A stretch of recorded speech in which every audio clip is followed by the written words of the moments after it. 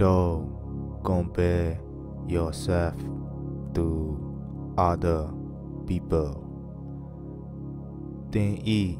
အရှိတရားနှင့်တပါးသူဤအရှိတရားကိုမနှိုင်းယှဉ်ပါနှင့် Today we are talking about emotion. ဒီနေ့ကျွန်တော်ပြောမယ့်အကြောင်းကတော့လူတွေရဲ့အတွင်းစိတ်ခံစားမှုနဲ့ပတ်သက်နေပါတယ် So we talk about comparison mind. လူသားတွေရဲ့အချင်းချင်း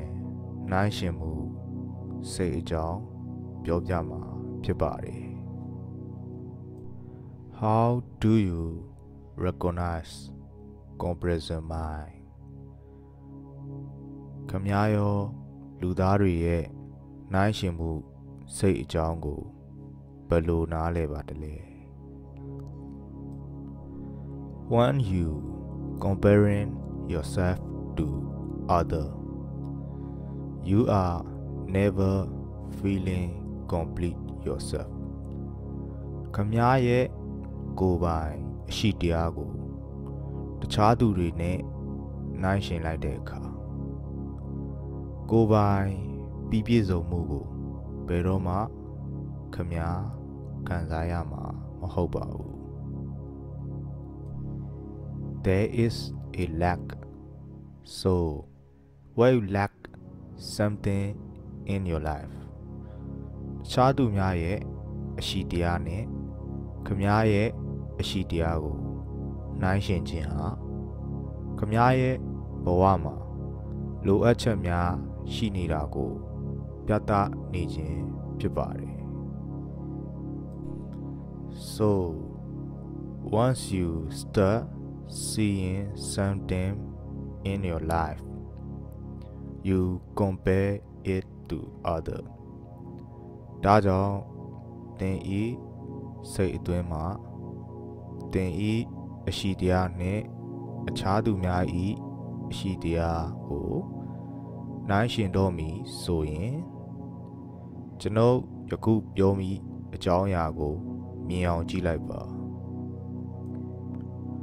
There is a little secret in our human being. ကျွန်ုပ်တို့လူသားတွေမှာတည်တဲ့လျှို့ဝှက်ချက်အသေးစားလေးတစ်ခုရှိတယ် This is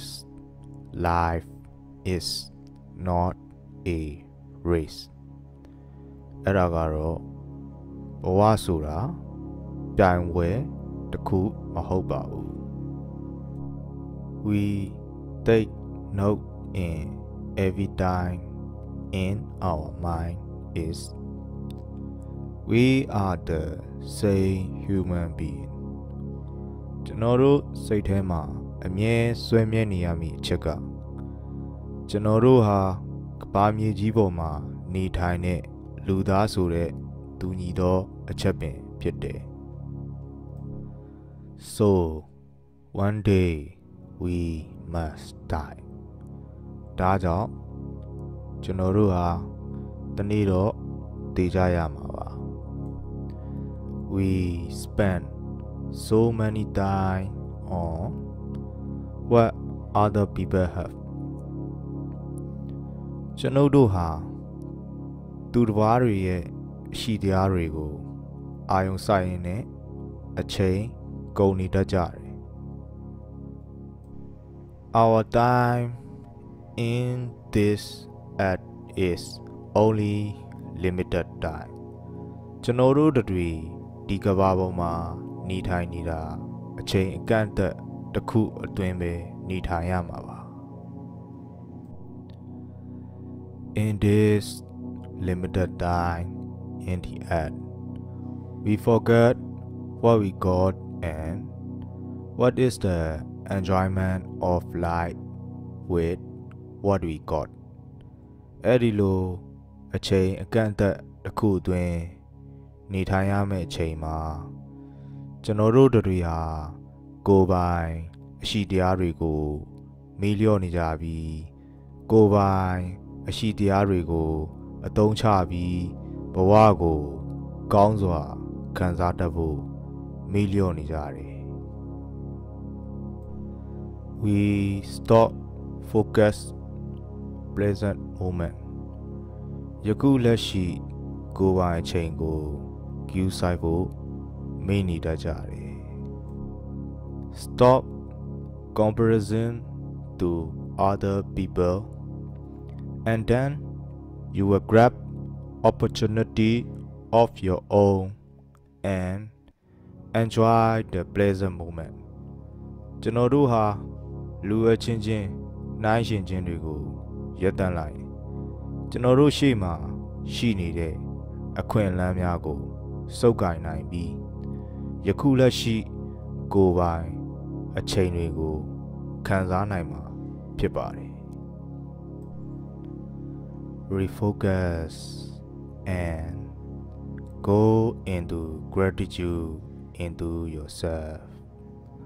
for what you have done in your life ကိုယ်တိုင်အတ္တတရားလေးတစ်ခုဝင်ပြီးကိုလုပ်ခဲ့တဲ့ကိုတွေးကြုံခဲ့တဲ့အရာတွေကိုအားရကြည်နွတ်စွာကျေးဇူးတင်လိုက်ပါ You will do this. You will get feeling happiness and finding your way of life. တင်ဒီကိုလုပ်ခဲ့တဲ့ကိုတွေးကြုံခဲ့တဲ့အရာတွေကိုအားရကြည်နပ်စွာကျေးဇူးတင်လိုက်တဲ့နှစ်တပြိုင်နက်ပျော်ရွှင်ခြင်းကိုတင်ကိုယ်တိုင်ခံစားရရှိပြီးတင်ဤဘဝလမ်းကြောင်းကိုရှာဖွေနိုင်မှာဖြစ်ပါတယ် So everybody gratitude yourself and feel the happiness of pleasant moment အားလုံးကိုကျေးဇူးတင်နိုင်ကြပြီးလက်ရှိအချိန်မှာရှိတဲ့ပျော်ရွှင်မှုလေးတွေကိုခံစားနိုင်ကြပါစေ Welcome to my YouTube channel. Please click down below for upcoming video in my channel. ကျွန်တော်ဤ YouTube channel မှာကြိုဆိုပါရစေ။အောက်တွင်တွေ့မြင်ရသော subscribe ကလုပ်လေးကိုနှိပ်ခြင်းဖြင့်ကျွန်တော်ဤနောက်ထပ်ဗီဒီယိုများလည်းကြည့်ရှုရမှာဖြစ်ပါတယ်